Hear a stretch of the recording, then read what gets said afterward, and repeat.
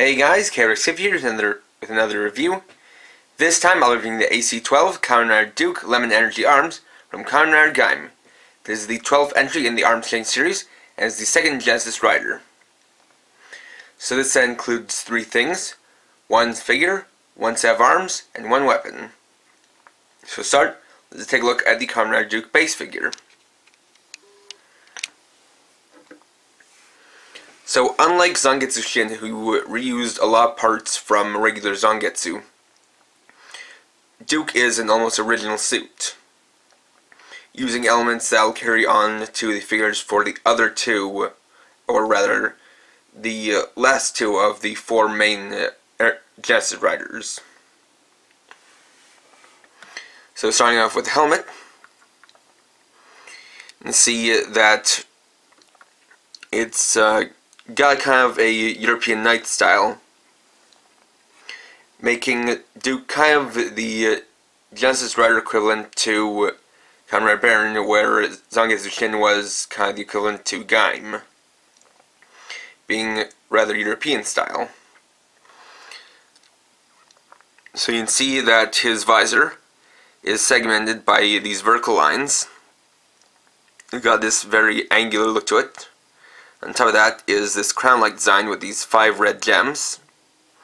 Then a red forehead gem there. Got silver pipes coming down on the sides. The mouthpiece with a black chin piece. And then the back of the head is black, to go along with these little black lines along the top. Going down to the body, see that the main plastic color is this glittery kind of metallic powder blue color, and with the torso is totally black with a very plain design, with the exception of this little neck piece here with a segmented design going down the collarbone. Moving along the arms, it's got very plain shoulders with black paint on the inside. Then going down we have some unique shoulder pads,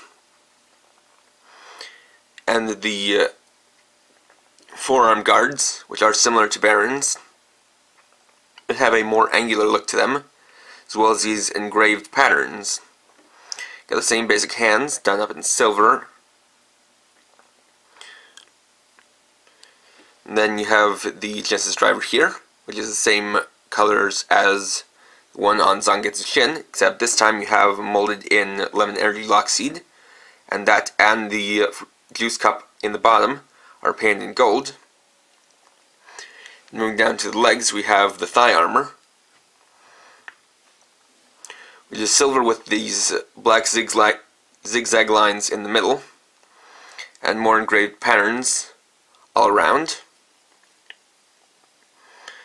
On the back as well, although the paint is only on the front, not on the back. Then from there, it's the standard armored rider lower legs and feet.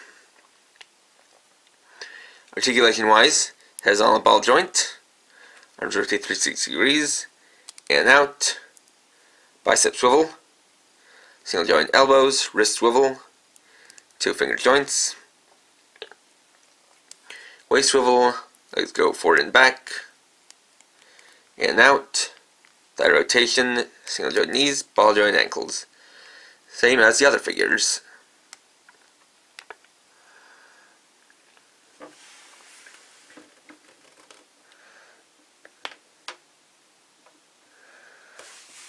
Next we have the Lemon Energy Arms in its fruit mode, and this is basically designed after the Mango Arms,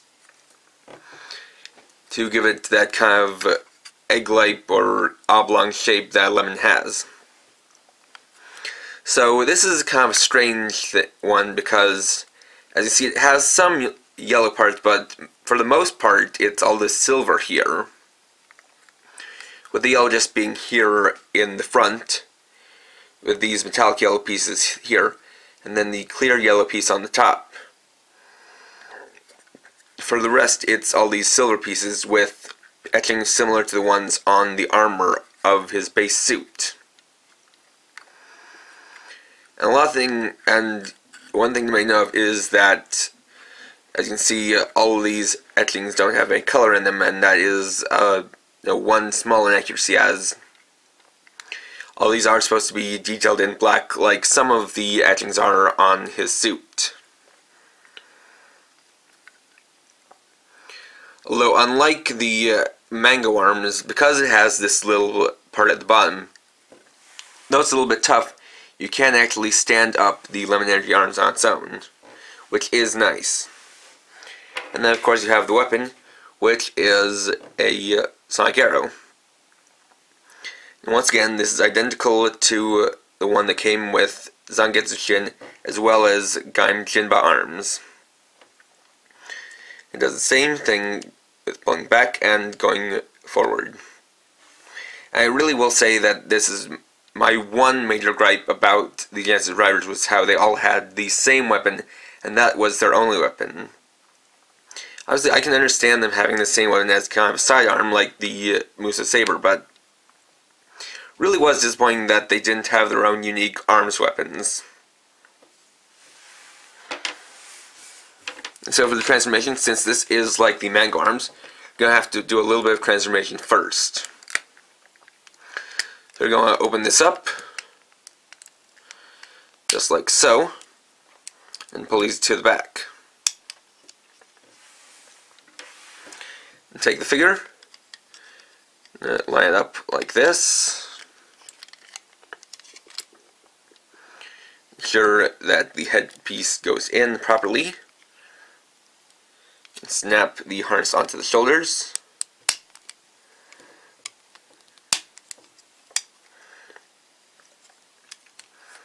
Next, take the piece on top, which will come the single shoulder pad, and move it over to the left.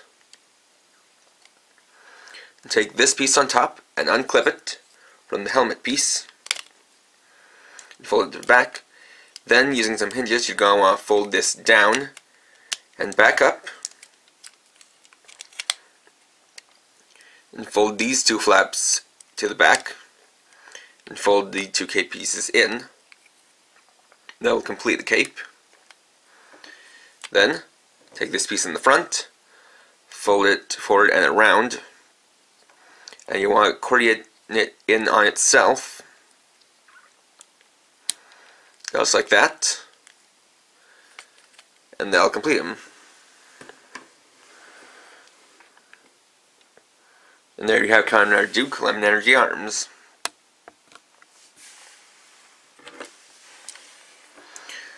So once again, similar to Zangetsu Shin, this arms was very much designed for this base suit. Starting off with this helmet, you can see that the two spikes here on the helmet piece line up with these outermost horns, and the piping on the bottom matches up with the piping on the face.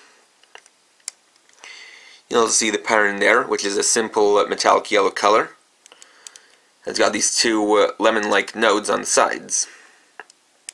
And you've got the chest pad, chest plate, which is metallic gold,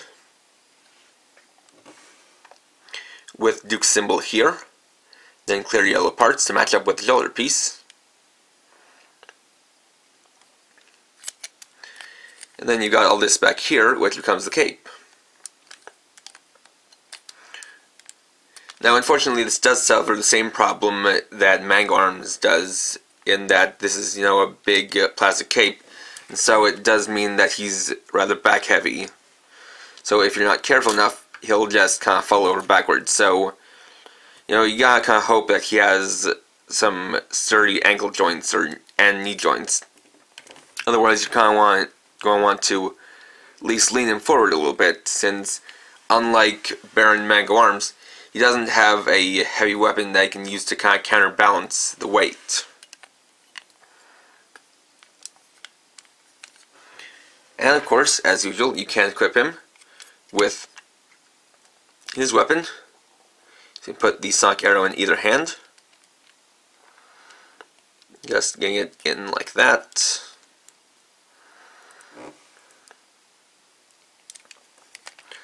like so, and then you can pose him with it.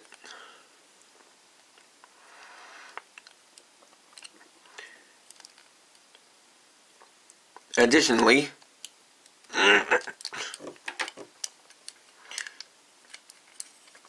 you can take the Lemon Energy arms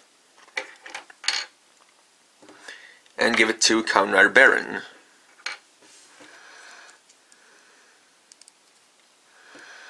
So just snapping this off of Duke.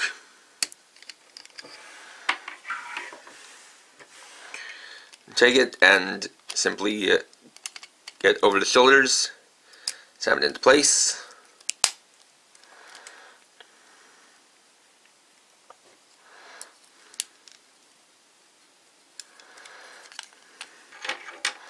And take the helmet piece and put it in. And there you have Kamen Rider Baron Lemon Energy arms.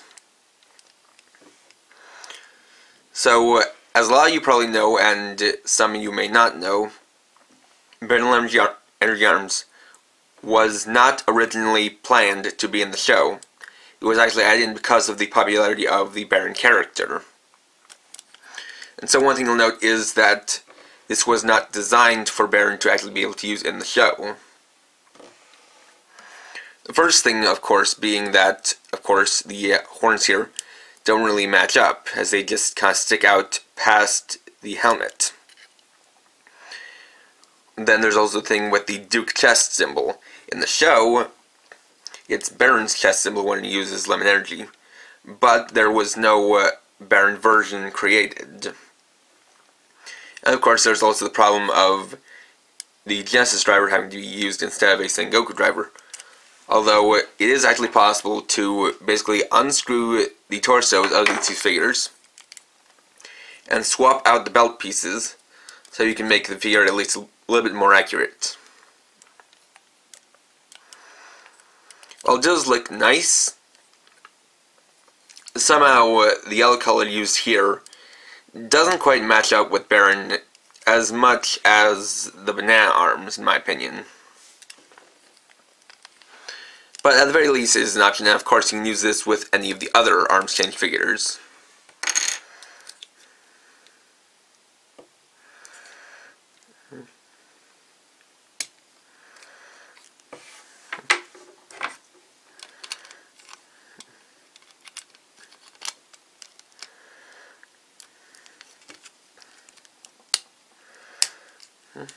So just getting Baron, rather Duke, back to normal.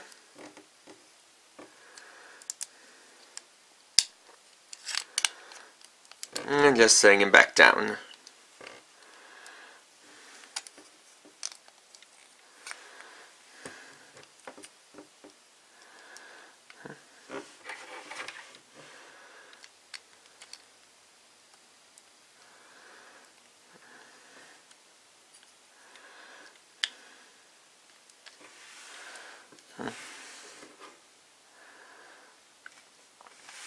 So overall, Kamen Rider Duke is a very nice figure.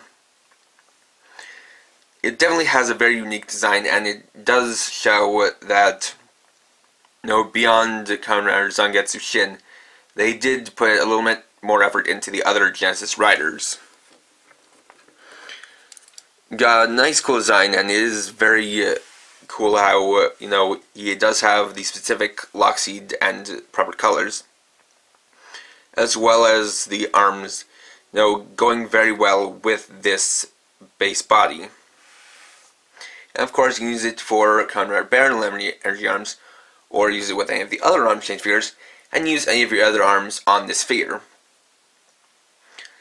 So, of course, it definitely does add a lot to an arm chain collection.